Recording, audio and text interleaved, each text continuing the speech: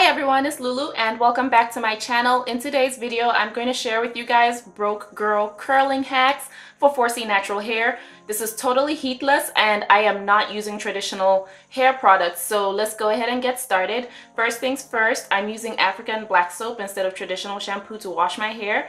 I found that African black soap actually makes my hair really soft. So I'm just putting a little bit in there with the water. I have about 3 ounces of warm water in there and just a few pieces of black soap. And I'm gonna go ahead and close it, the squeeze bottle, and shake it around until the black soap dissolves. So that only took like 3 or 5 minutes. I can't remember. It didn't take long at all. But this is my hair. It is day 5 hair and I did not upload the video on what I did to my hair before this. It is coming, I promise, but this is like 5 days after the fact. And I'm just rinsing it out and doing the unthinkable by washing my hair in the shower. But here is my black soap. I found that it really cleanses my hair. I've done a video on black soap before. It was already in liquid form, but this is like me making my own because somebody actually said just, you know, dissolve your own black soap instead of buying it in liquid form. So this works really well for me. And I'm using my Vanity Planet Groove Scalp Massaging Shampoo Brush, and it is so amazing, you guys. I will have all the information about it in a future video, but I do have a coupon for it. I'll have all the details down below, and it does a really good job of cleansing my scalp. So I'm just gonna go ahead and rinse out my shampoo. My hair feels really soft. That's one thing I love about black soap. And the next thing I'm gonna do is use something from the kitchen, which is olive oil. I think it's olive oil and sunflower oil in one.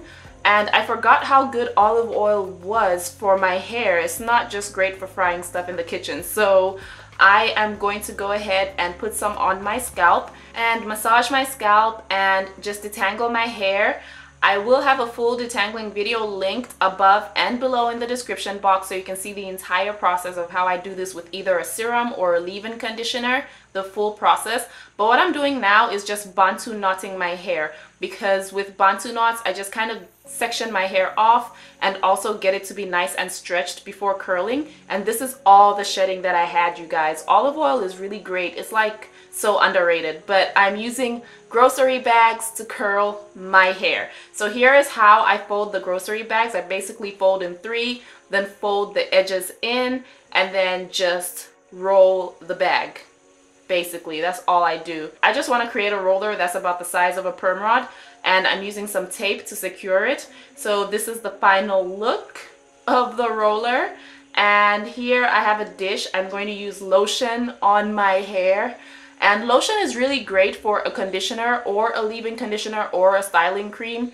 And I'm also using some oil, mixing the two together so that way I can create a nice little concoction for my hair. So now I am just getting sections of hair, pretty sizable sections, applying the lotion, oil mixture, and wrapping my hair around the roller.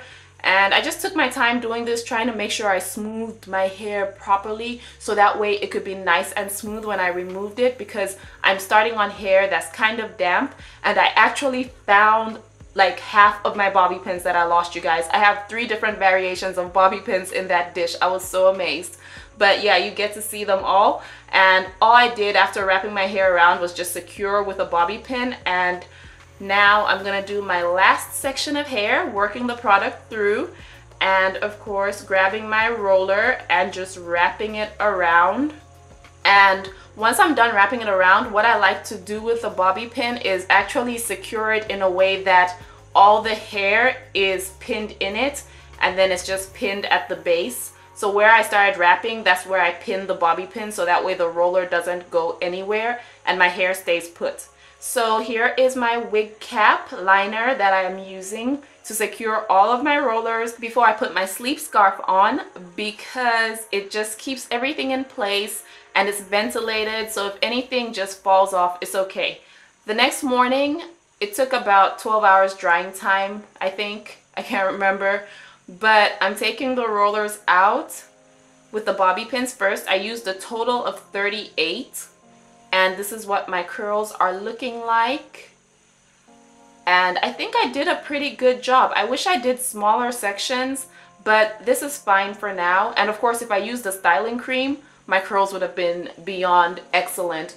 But for using products that are around anyway, like lotion, olive oil, or some kind of cooking oil, black soap, or some kind of gentle body wash, because I use black soap as my body wash, these curls actually turned out nicely. I don't want to just separate too much because I don't have that much product in my hair, so they will become frizzy if I do too much.